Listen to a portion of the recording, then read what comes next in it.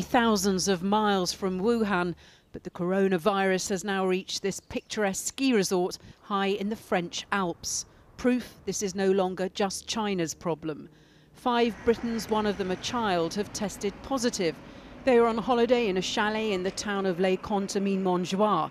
They'd been in close contact with another Briton. It's thought that man contracted the virus on a 3-day visit to Singapore last month.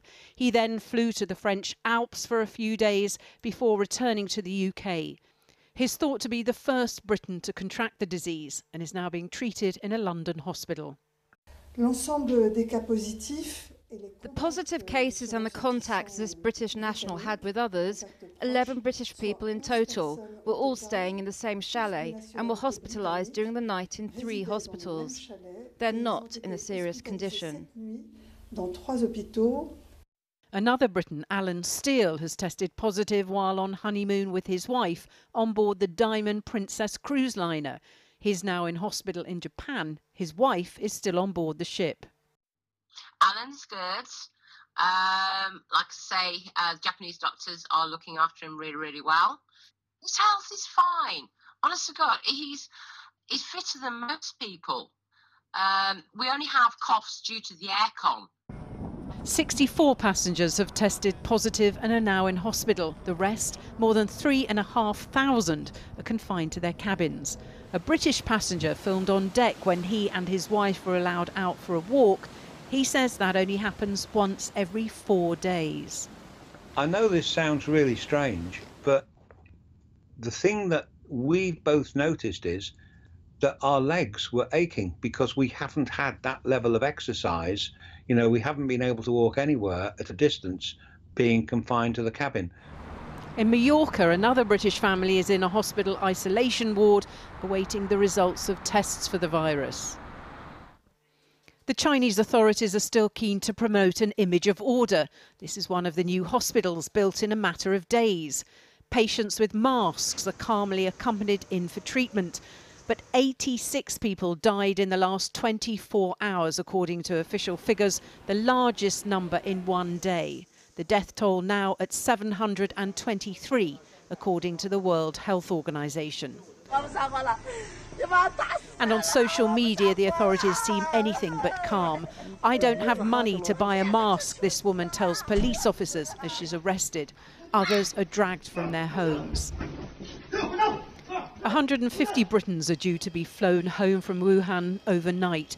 They'll then be kept in quarantine for 2 weeks in Milton Keynes. Only 3 people have tested positive in the UK, and the World Health Organization says the spread of the disease remains slow outside China. Jane Dodge reporting. Well, earlier I spoke to Professor Trudy Lang, Director of the Global Health Network at Oxford University. I started by asking her if she was concerned about the new infections in France. It does and it doesn't. I think we would have expected to see this sort of transmission, and it is showing that we are seeing person-to-person transmission beyond those people immediately coming from the centre of the infection in China, but not to any sort of huge numbers. And I suppose the good thing is look how quickly it's been tracked. You know, he was diagnosed in the last few days, and then they found these cases in France. Does it surprise you that there's such a vast discrepancy between the number of infections in China itself, I mean, over 32,000 cases, and then the very small number comparatively in the rest of the world? Is that unusual?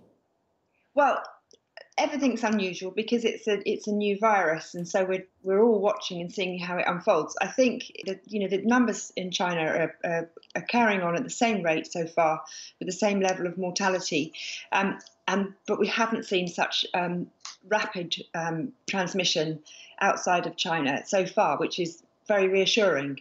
Do you think that we're overreacting then? I mean, or that the Chinese are overreacting, you know, shutting down entire cities, you know, the entire economy has gone into lockdown at the moment. You know, we're banning, you know, certain flights coming in from China. Royal Caribbean Cruises has, you know, stopped anyone with a Chinese passport or a Hong Kong passport from getting on one of their ships.